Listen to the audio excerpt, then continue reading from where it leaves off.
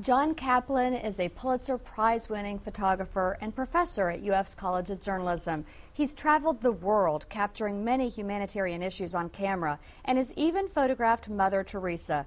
But this was an assignment he never expected: cancer. Here is his story in his own words from his own documentary called Not As I Pictured. Does anyone really live a picture-perfect life? My name is John Kaplan. I'm 48, a photographer, and I've almost never been sick. After a tumor was found on my kidney, 2 surgeries and now a diagnosis of lymphoma, this is my reality. I'm learning that you've got to find strength you never knew you had and somehow forge a positive attitude, or your chances of surviving really won't be as good.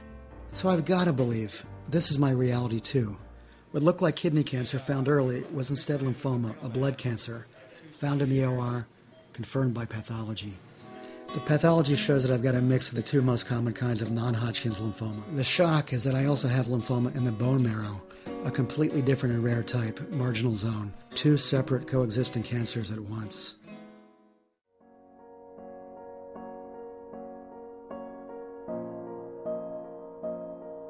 As a photojournalist, you're always the observer and never the participant, and yet here I am. For the first month and a half, I didn't even think of my camera. All I could think of is, how do I survive this? People said to write a journal as a way to cope with the stress, and this is my visual journal. It's been so far cathartic, therapeutic, and I want this to be, one day in a small way,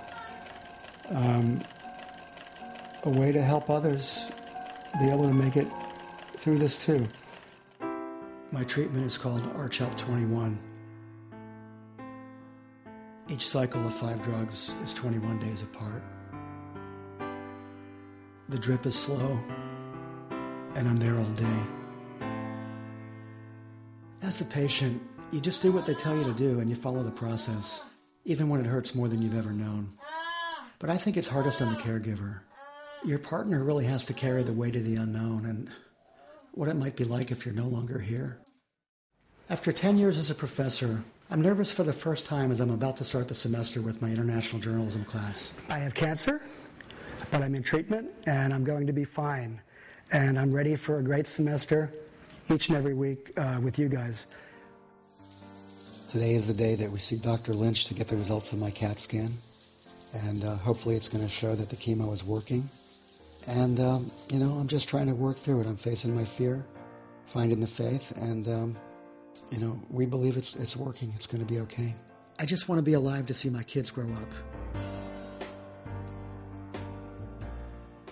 Tomorrow, John joins us here at GTN News Studios to talk about his experience and his DVD. Also, John is giving away more than 10,000 copies of his DVD, Not As I Pictured. To find out how you can get one, log on to mygtn.tv and click on Not As I Pictured. Myra Monroe, GTN News, working for you.